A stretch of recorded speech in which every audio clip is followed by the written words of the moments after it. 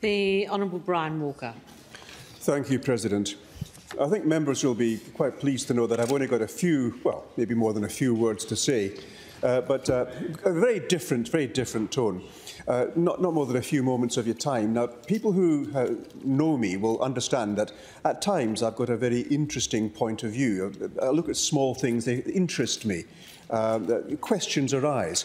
And I think all of us here have open minds. We must have open minds because we're looking here at our society, how may we help?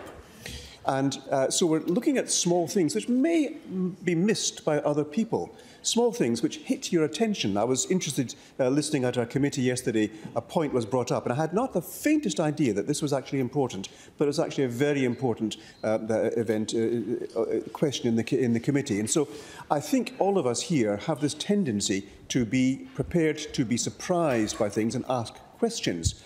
So open mind and asking questions is very important. Now, it's been a long winter recess, and small things have attracted my attention again. This is a study from the Texas A&M University of Public Health. And you won't be surprised to find out it's actually cannabis-related. Well, look, I have to speak about cannabis because it's such an important thing. But this related to diabetes and cannabis. Now, I had not the faintest idea that diabetes could be of any interest for cannabis. As a doctor, would I give cannabis to a diabetic patient? Well, yes, for neuropathic pain, certainly I would.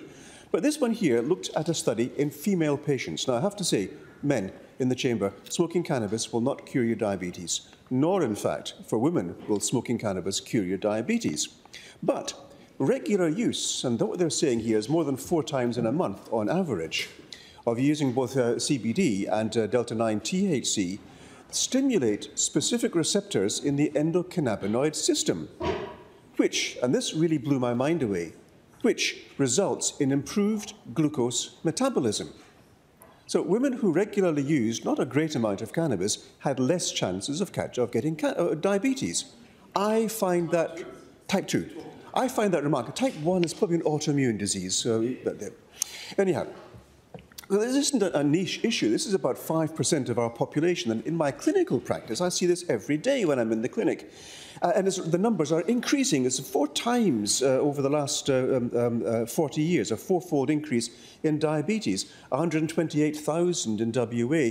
And that's probably underestimated by 50%. So 100,000 more people with undiagnosed diabetes. It's major. And I'm not recommending that everybody smokes diabetes to reduce the chance of, or smoke cannabis to reduce the chance of diabetes. But look, if you can shade things in your favour, you're actually going to have a less chance of blindness, dementia, kidney failure, heart attacks, strokes, and losing your limbs. So what we're pointing out here is that an open mind and asking questions would then lead you into further scientific research. And what I'm asking here is that we continue that approach in our chamber here with an open mind and looking at what the facts might be and see what surprises may come up.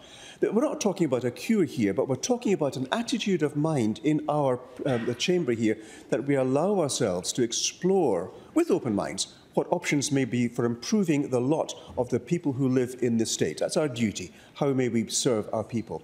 We're not saying we can cure diabetes with cannabis, and we're also saying here that this is just a link to between the disease itself and the endocannabinoid system, something which I deal with on a daily basis for other problems, Parkinson's disease, dementia, autism in children. So wonderful things can happen if we simply explore the endocannabinoid system further.